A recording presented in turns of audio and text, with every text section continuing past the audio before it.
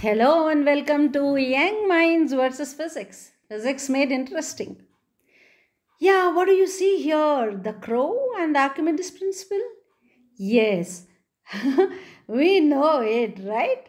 But we were taught as a thirsty crow. But the physics people can speak about this as Archimedes principle.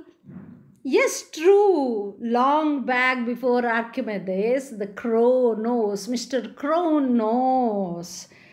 Archimedes principle. What do we see here? Right? The crow putting, yes, only stones or pebbles. Then why not leaves and other things? Before we go to that, please subscribe and press the bell icon so that you will get the notifications, and please support and encourage me and share to the friends.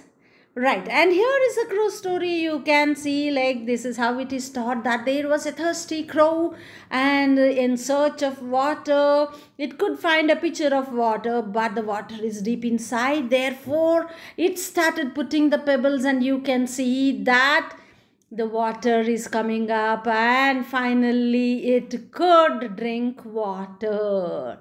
So yes, Mr. Crow knows the principle.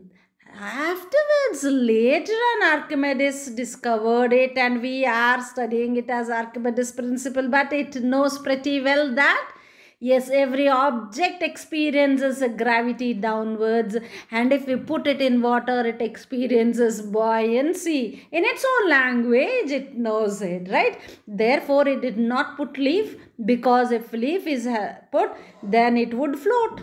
And if it is flower, only a little bit of it would have sink. And that is why the crow has put only the stones. Are you thinking that I'm kidding? No, not at all.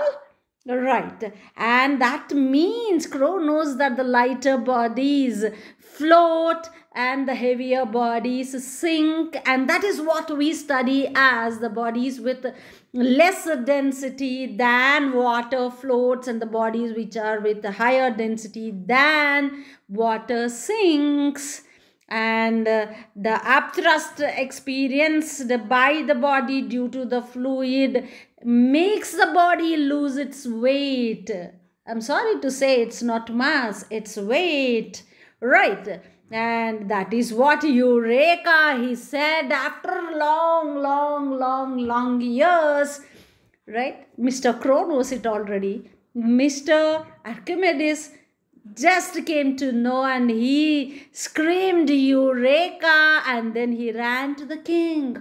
Why do you think he did run to the king? Yes, here is a story about the Archimedes, how he got the idea of higher, denser bodies sink in the water. See, one day the king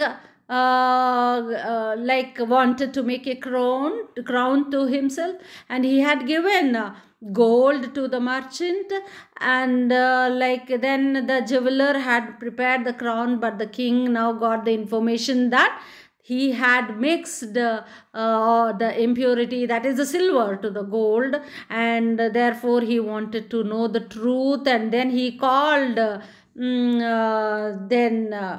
Archimedes, and he said, come on, now you tell me whether the gold which he used is perfectly the gold, or he added some impurities. Then Archimedes started thinking so much, and then he was taking a bath, and suddenly he could observe that, not suddenly, every day it happens, but it did not align us to think towards physics, right?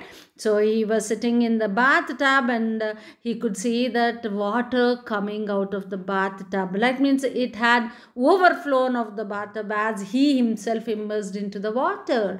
So then he got the idea. Then he said, Eureka, and he ran to the king, and he said, come on, bring a bowl of water and let me see, let me put the gold inside and then see whether he had used gold or silver. He compared it with gold and silver, and he can see that gold is sinking and more water is coming out overflown from the bowl or the vessel than when it is compared with the silver. Thus, with this theory, he could find that there is a silver which is added to the ornament. It is not pure gold. Thus, of course, because of this Archimedes principle, that fellow he got punished. And this is all about Archimedes principle. What it says, volume of Archimedes equals the volume of water he displaces. Right, so volume of a body equals the volume of water it displaces.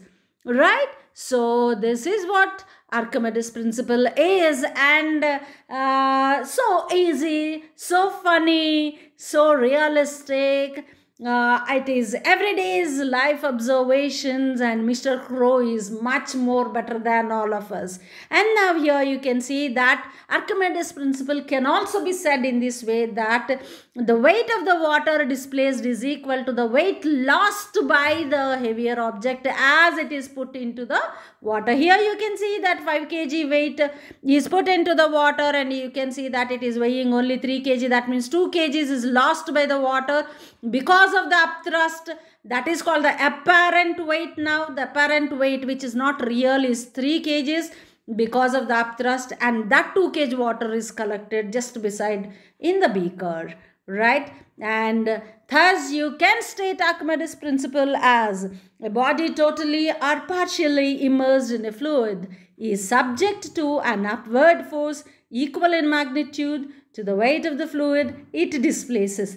Thus, Kronos, how many stones can bring up the water? Yes, and later on, after so many thousands of years, we are able to understand that, and now we are using that for even for such huge ships to float on water. Thank you for watching, and please subscribe and share with your friends and encourage my effort of making physics easy and interesting. Thank you once again.